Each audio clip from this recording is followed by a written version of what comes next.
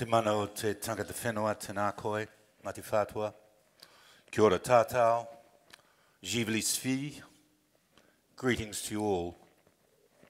It's always a great pleasure to be back in Auckland, and I'm very grateful to so many of you for turning out today. As Giselle said, I practice global New Zealand history, a craft so eccentric I may be the only exponent. It involves developing a solution to a resonant problem in the New Zealand Historical Laboratory, then testing and adapting it globally, and finally bringing its refined form back home. My current research project, part old, part new, explores the economic and cultural integration of distant regions by great cities, ranging from London's relationship with New Zealand, which is the archetypal case, to the integration by Athens of the Crimean region in the ancient world in the 5th and 4th centuries BC. As Giselle said in her over-generous introduction, I begin with the national scar over which this very structure was built, the First World War. Am I still audible if I do this? Step away, yeah. I begin with the national scar over which this very structure was built, the First World War. 100,000 New Zealanders served in this conflict, of whom 60,000 became casualties, including 18,000 killed, from a population of little over 1 million. The equivalent in the United States today would be about 20 million total casualties, including 6 million dead.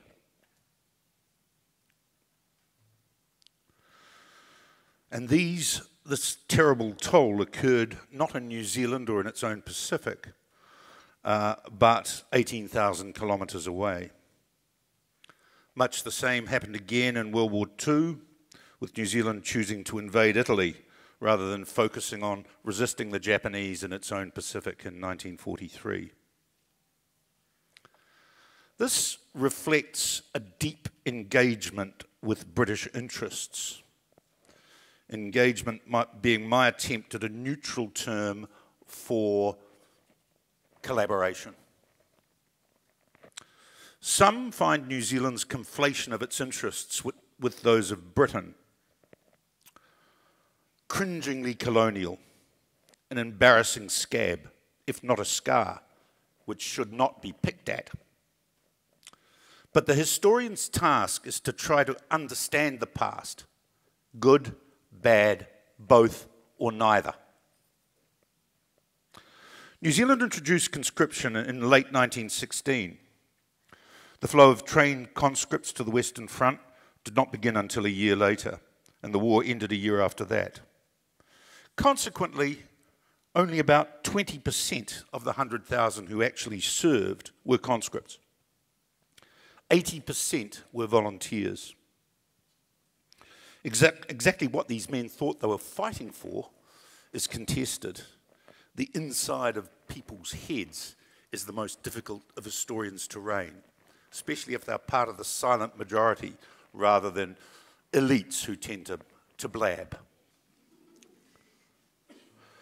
The idea that some were in search of adventure, expecting a low-casualty conflict like the Boer War, which was about as lethal as the Huntly coal mine, works only for the earliest volunteers. It soon became clear that we were talking about a bloodier conflict here. Despite censorship, casualty lists and terminal telegrams quickly revealed this much higher toll. Yet mass volunteering continued. The notion that men were fighting for their mates in their immediate military units also lacks traction. Casualties, reinforcements, plus leave in France and Britain meant that turnover was extremely high on the Western Front. Mates were here today, gone tomorrow. The great majority of volunteers were New Zealand born, but of British descent. So a third possibility is that they simply inherited a British patriotism intense enough to die for. Yet New Zealand's willingness to fight for Britain had been less marked 30 years earlier, when the government declined to offer a contingent to support Britain in its war with the Sudan. Indeed, the Minister of Defence in 1885, John Ballance, wrote that his sympathies were with the Mahdi, the leader of the Sudanese rebels, so-called. Majority sympathies may not have been with Ballance, but he was no lone voice crying in the wilderness. He became Prime Minister 5 years later. A similar shift took place across the Tasman at the same time. New South Wales did send a contingent to the Sudan in 1885, but this is now widely seen as a publicity stunt by an acting premier. The colony's leading statesman, Sir Henry Parkes, had a similar attitude to John Ballance.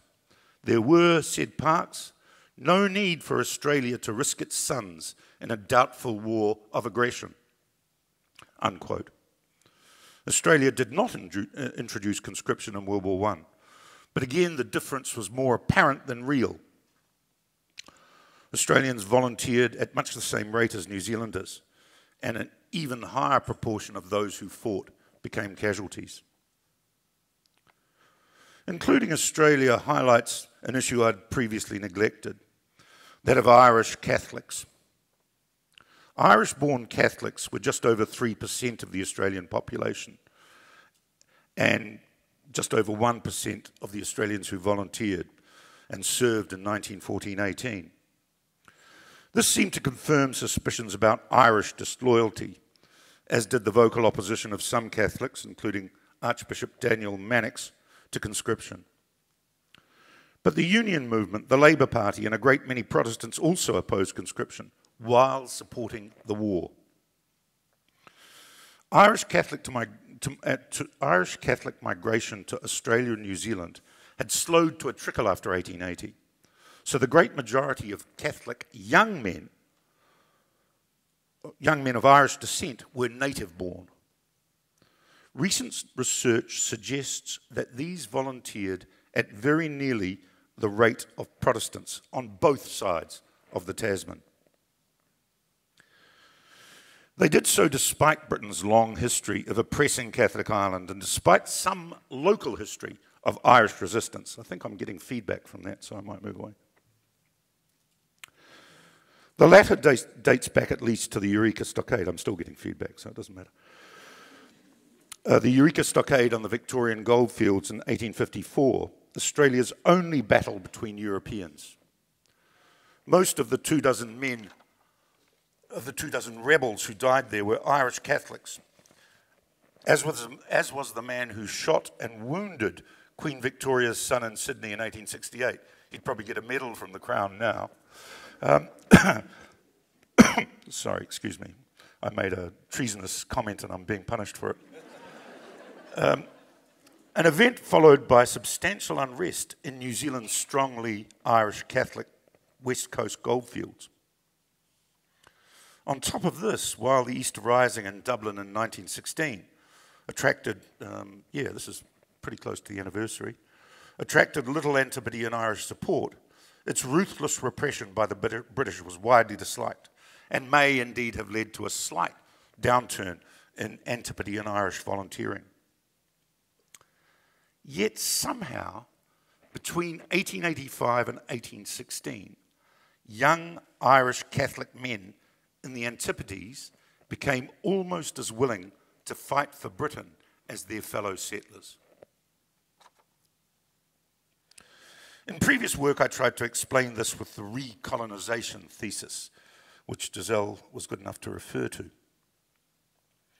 New Zealand began exporting frozen meat, cheese and butter to Britain in 1882, as you probably all know, and quickly became to specialise in this trade, supplemented by wool, which also went mainly to Britain. The link soon thickened into a virtual bridge between the Britain of the South and the Britain of the North. An inter-island ferry service more reliable than that across Cook Strait today. By 1914, there were 99 big ships involved, each making the round trip 2 or 3 times a year, 5 weeks out, 5 weeks back, and hanging around for however long the watersiders took to fill the hold. They carried 300,000 tonnes of food a year to Old Britain by 1914, and a similar cargo of miscellaneous cargo, a similar volume of miscellaneous cargo back to New Zealand. Australia and Britain similarly recolonised each other at the same time. The market for Australian wool, it's true, was more international, but Australian meat, dairy and wheat exports were increasingly geared to supplying the British market. That was a quote. Some numbers indicate the speed of the shift. In 1890, the colony of Victoria exported only 3% of its agricultural production. Most of its farmers were busy feeding marvellous Melbourne. By 1911, it exported 64% of its massively increased agricultural production. What we have here is the economic development of a virtual hinterland. And I'll take a moment to explain precisely what I mean by this. The natural hinterland around a great city, Paris for example, is the town supply district, the region around it which provides the bulk of its food. In the case of Paris, fertile regions immediately around it, within say 100 miles of Paris supplied it.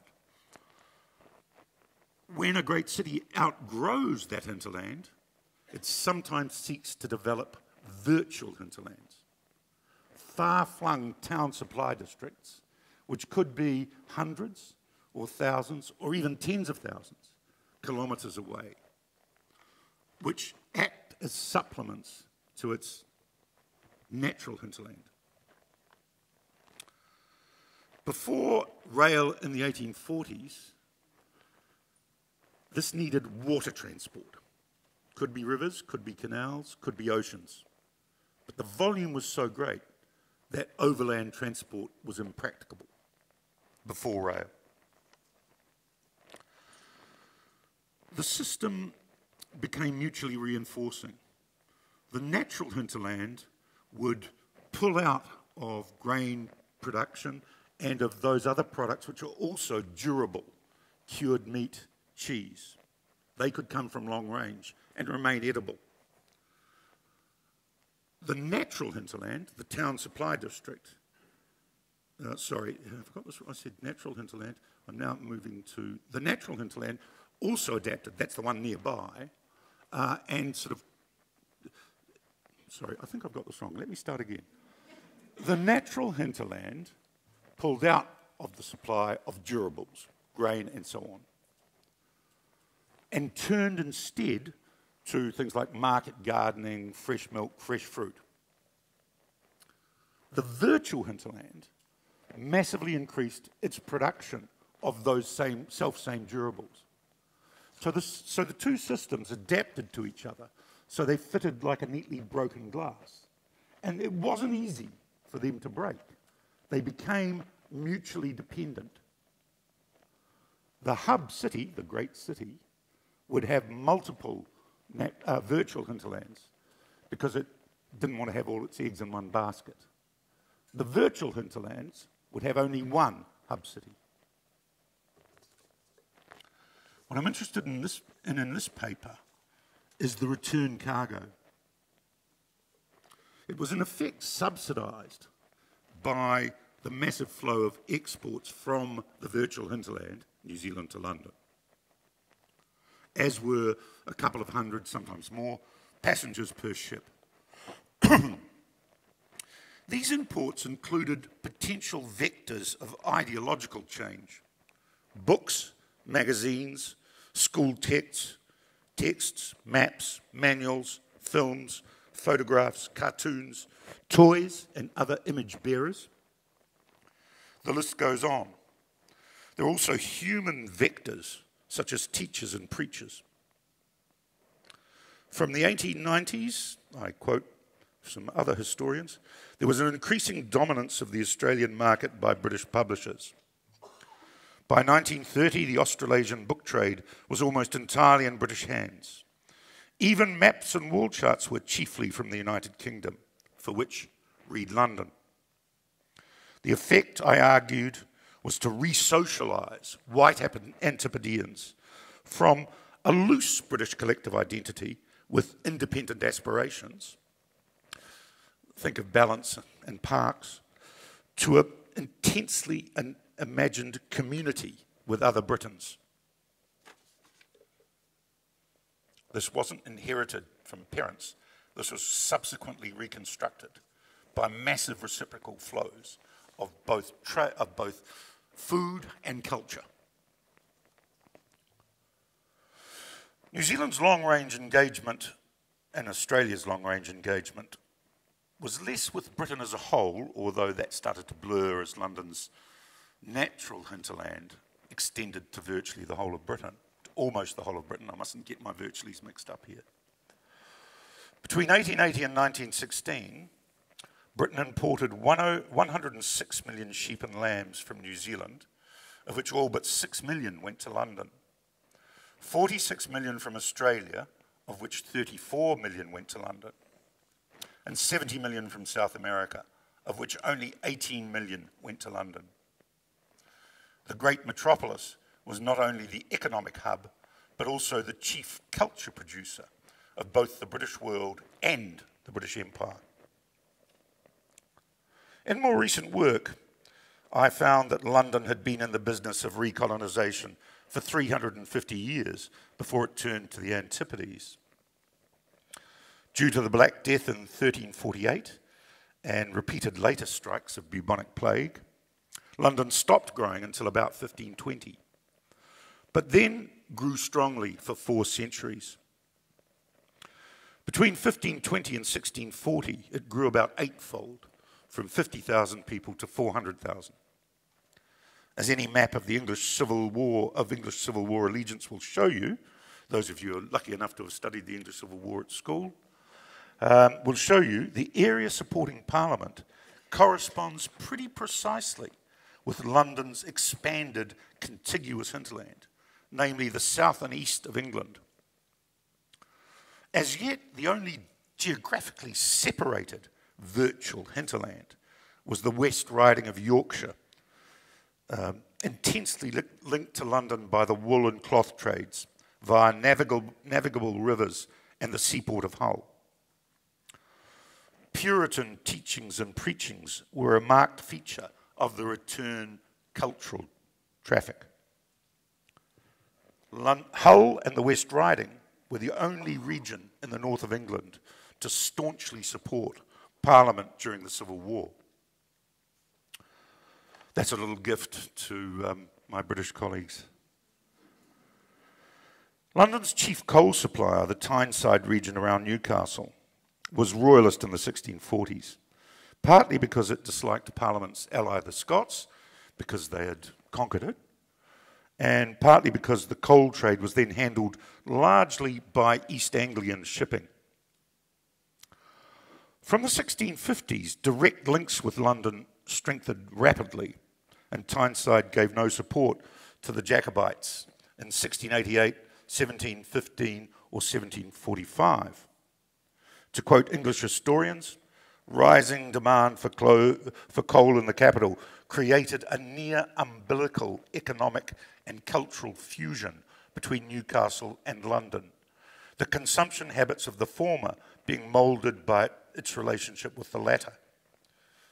Newcastle's close relations with London were an important accelerator in the transfer of the latest metropolitan fashions in dress, furniture, and china to Newcastle, together with the latest books, plays, and ideas. The New Zealand effect. These ideas included new forms of Englishness, including at least 2 competing versions of Protestantism and a racist Anglo-Saxonism, which implied that virtues such as individualism and the love of liberty were hardwired into English genes. Such collective identities were not necessarily invented in the hub city, in this case London, but were selected, adapted, and redistributed by it. Anglo-Saxonism's rise began with the recurrence of London's growth in the 1520s. It dates to then precisely. A similar ideology, Batavianism, referring to another virtue-ridden ancient Germanic people, emerged at the same time in Holland, which Amsterdam was busy recolonising at the time, the very same time, 1520s. Other strands of Englishness were less overtly ideological. The English were a plain but decent folk, eating plain but decent food, the roast beef of old England, not continental kickshaws. They wore plain but decent clothes and sober colours, not foppish French fashions. A recent book called The Making of Englishmen informs us that by 1618, the colour yellow had been utterly stigmatised as the most un-English of hues, denoting Catholicism, treachery, and a host of other unnatural vices besides. Anyone wearing yellow here? I see a few English scattered around the audience. London's growth continued. By 1707, it had outgrown England, and we begin to see the intensification of a British identity, a bid to include Scotland and Wales. This was not easy. For one thing, contempt for a Celtic other was another component of Englishness. But British, did take. Scots, Welsh, and Protestant Irish eventually bought into it from the mid-18th century. I quote, "Contact with London helped to shape a Scottish identity that was based on an emerging formulation of Britishness." 18th century Scots were taught English history rather than their own. In the early 19th century, London outgrew even this British hinterland, not all bits of Britain, but most of it, and turned to Catholic Ireland and continental Europe for supplementary food. These suppliers proved inadequate or unreliable. From the 1880s, the recolonisation of New Zealand, Australia and Canada, and to some extent South Africa, provided a more satisfactory alternative. The accompanying shared collective identity made Greater Britain a reality, though an unofficial one. As Douglas Cole noted 50 years ago, Greater Britanism was vitally independent upon Anglo-Saxonism and a Caucasian nationalism. A Caucasian racialism. End quote. And this was at least partly because that is what the Dominions wanted, to enable them to keep out non-British immigrants and to claim full parity with old Britons. We're not just colonials, we're just as British as you are. This meant that they were both able and willing to bulk out old British manpower and resources in both world wars, which was arguably crucial to Britain's survival.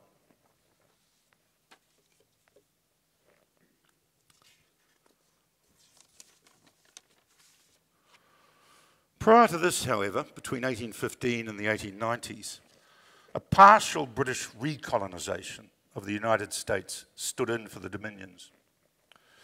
New York was London's chief lieutenant in the US. By 1860, its port received 68% of all US imports and 75% of all US immigrants, mostly from Britain and Ireland. From the 1820s, New York began doing some recolonising of its own, mainly in the upper Midwest. Much of this region had first been colonised by Southerners from the slave states. In Indiana, well over half of the population was of Southern birth or descent. Before the American Civil War of 1861-5, the state is said to have been, I quote, awash in Southern regional identity. It was the stronghold of the Peace Democrats, also called butternuts and copperheads who opposed the conflict, and Southerners featured very large in Indiana's pre-war politics. Yet, Indiana was the second biggest contributor state to the Northern Army in proportion to military-aged male population. Only 2% of its 197,000 soldiers were drafted. The rest were volunteers. Like Catholic Irish in First World War Australia and New Zealand, younger Indiana men, whatever the Southerners, their elders might say, had changed their tune. And here too, it looks like recolonisation was pulling the strings. 18th century New York City grew even faster than London, from 70,000 to over 1 million between 1810 and 1860. Indiana and the rest of the upper Midwest became a crucial supplier of New York's grain and salt meat. The early link from the mid-1820s was convoluted, a strange water circle going from New York down the Atlantic to New Orleans, and then up the Mississippi River system, up the Ohio by steamboat, and then back down the same way. This was followed from about 1840 by canal and lake connections, linking up to the Erie Canal finished in the 1820s, which allowed much greater volume, followed from, in the 1850s, by railroads. By 1860, New York and the Northeast were importing 2.3 million tonnes of cargo from the upper Midwest. The return traffic, including teachers and preachers in thousands, an entire public schooling system, plus its books and those of Indiana's 1,098 public libraries. The dramatised version of Uncle Tom's Cabin was staged, I quote, numerous times in Indianapolis, unquote. Now, the main message was not abolitionist or pro-African American. On the contrary, Indiana did not want any blacks, even as slaves. Instead, its white men fought to preserve the Union, the sacred Union. As with London's Greater Britain, New York's North had to adapt its imagined community to fit in its new virtual hinterlanders at the cost of racism. But this did help it win the Civil War.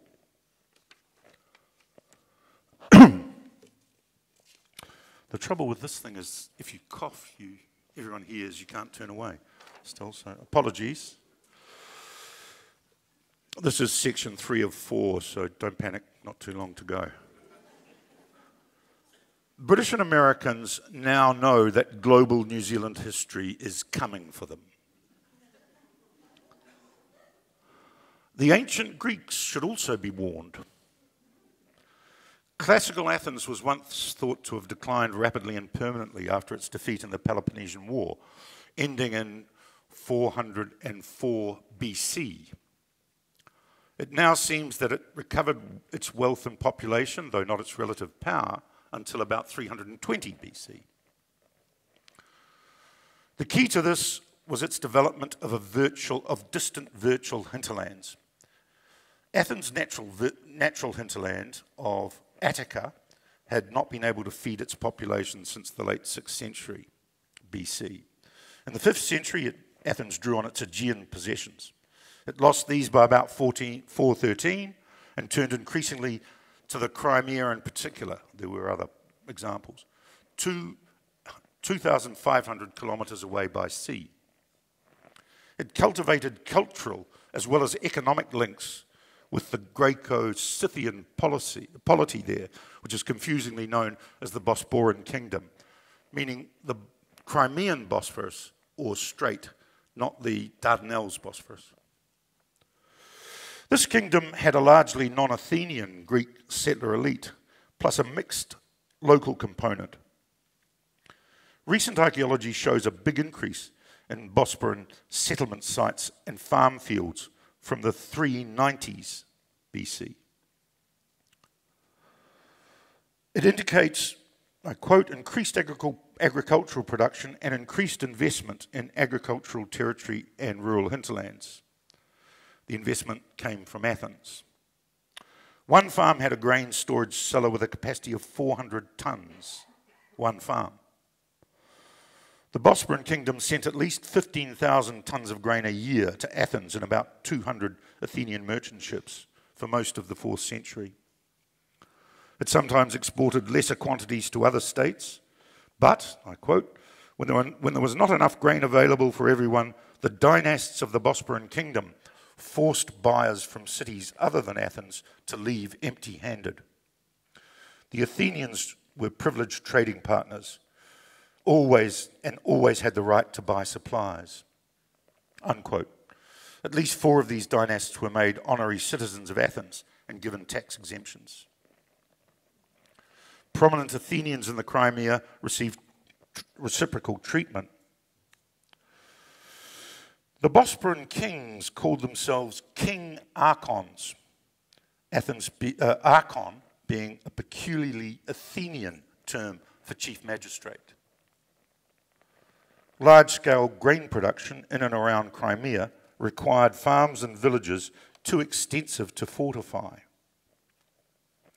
This left them vulnerable to the horse nomads of the Pontic steppes, formidable warriors and slave raiders, generically known as Scythians. To farm effectively, the Crimea had to closely ally with a group of inner Scythians who would protect them from outer Scythians. So this recolonial system involved 3 parties: the Athenians, the Crimean Kingdom, and the inner Scythians. There may be a takeaway for Māori history here. Inner Scythian and outer Scythian, engagers and disengagers, resistors and cooperators, protest and politics, are not necessarily pairings of opposites. Each needs the other to be effective.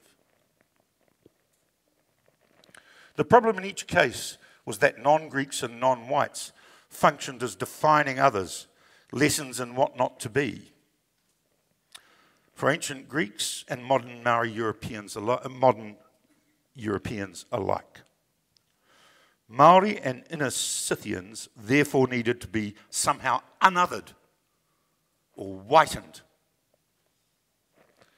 Edward Tregear's Aryan Māori thesis that Māori were of Caucasian blood did the job in New Zealand.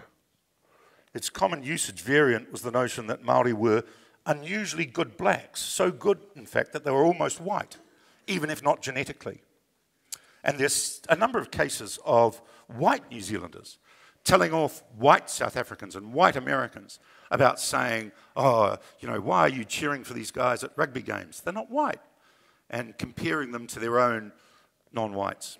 So it was kind of, although people didn't use the label the Aryan Māori, there was a notion that Māori were better than other natives.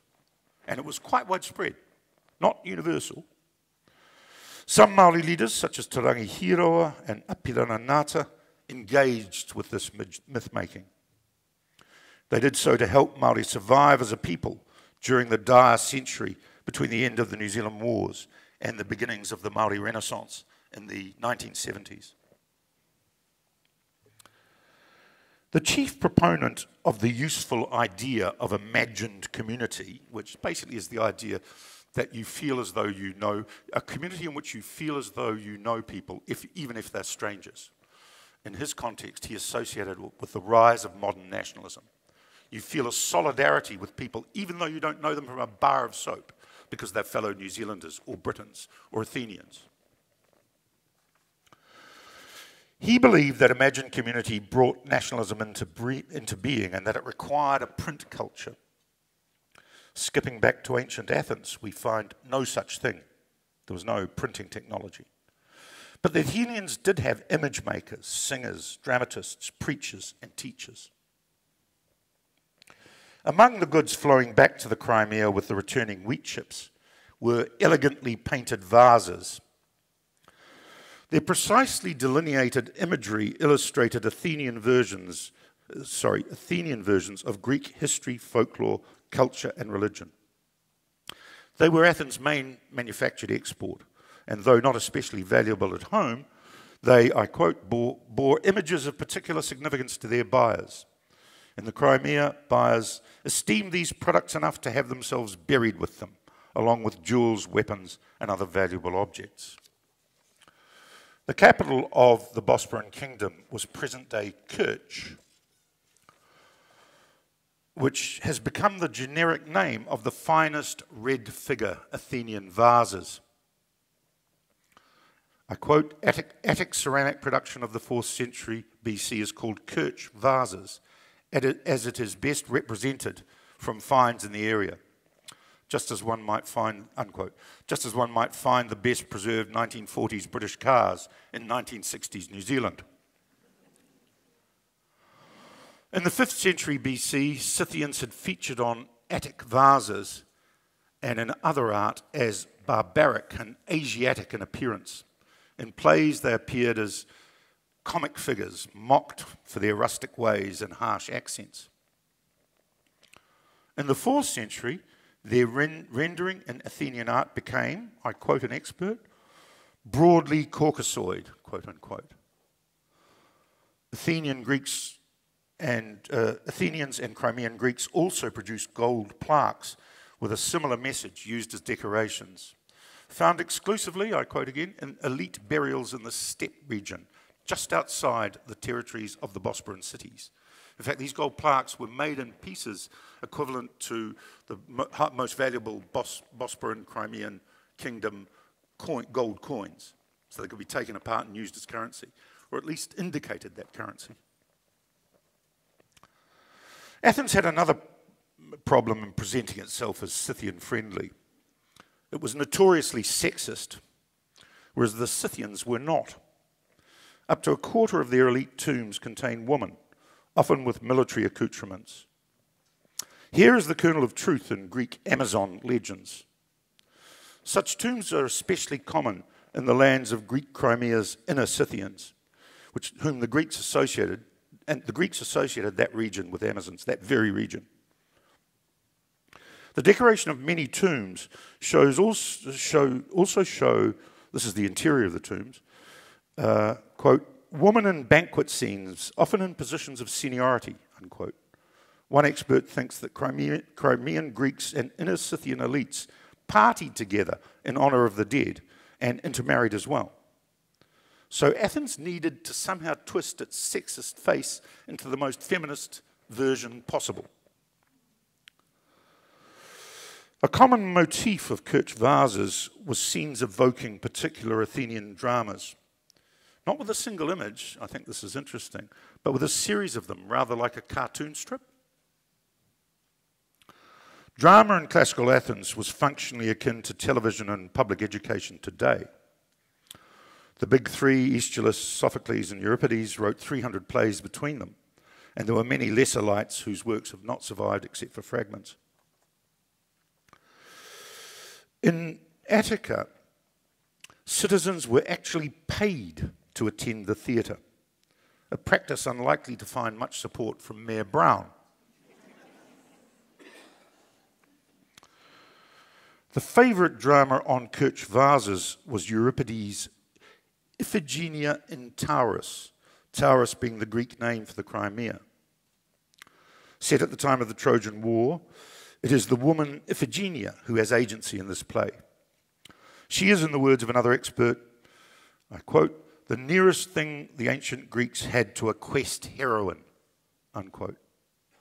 Iphigenia was also connected to the goddesses Artemis and Athena, whose worship, according to a third expert, was prominent in both Athens and the Crimea.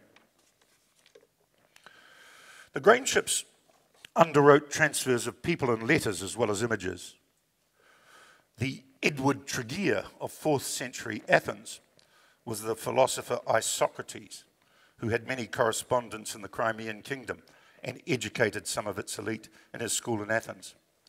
Around 380 BC, he wrote, by so much has our city exceeded all mankind in manners of thought and speech, that her students have become teachers of others. She has caused the name of the Greeks to be understood, not in terms of kinship anymore, but as a way of thinking. The result is that the name of the Greeks no longer seems to indicate an ethnic affiliation, but a disposition. Indeed, those who are called Greeks are those who share our culture rather than a common biological inheritance. Hello, Scythians, we love you, is the message there. Section 4, final section.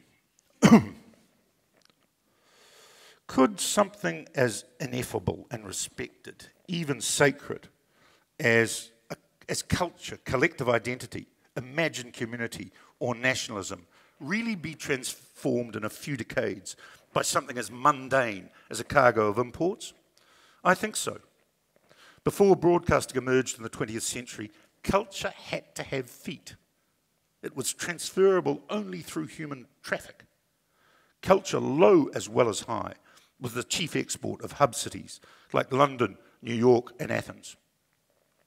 We know that specialised institutions, from the Janissaries to the Jesuits, could re-socialise someone in 5 to 10 years from a potential enemy into a loyal servant.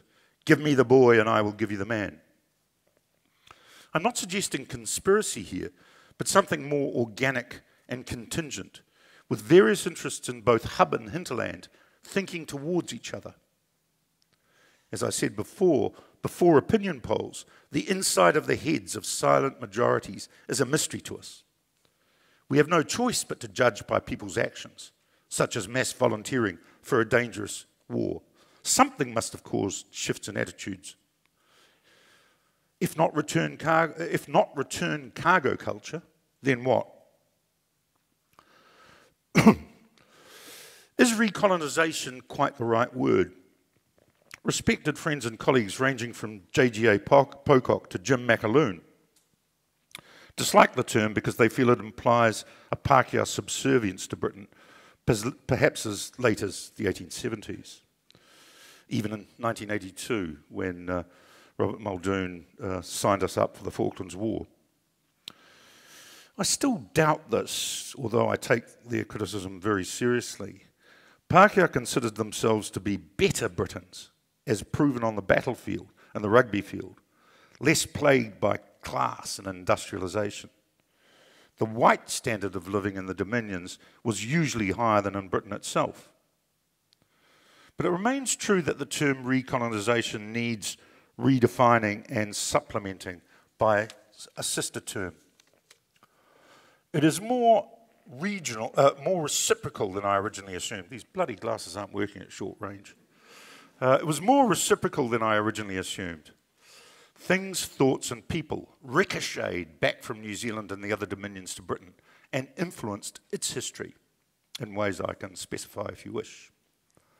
Pākehā identity, even nationalism, was perhaps stronger than I once thought, while a pan-tribal Māori identity, even nationalism, arguably was stronger than some iwi historians might think. What we are looking at is less a merger or expansion of single collective identities, as I originally assumed, than the development of compatibilities between small groups of them, an imagined community of imagined communities, each with a set of coupling mechanisms, like those between rail carriages, which allowed them to clip onto each other. Britain itself was such a concept. Not a nationalism, but a pan-nationalism. English, Scots, and Welsh. In the lead up to World War I, Antipodeans were particularly interested in adding the Irish to the troika. One poem in the New Zealand School Journal in 1908 read, "We're fighting for the shamrock, the thistle and the rose."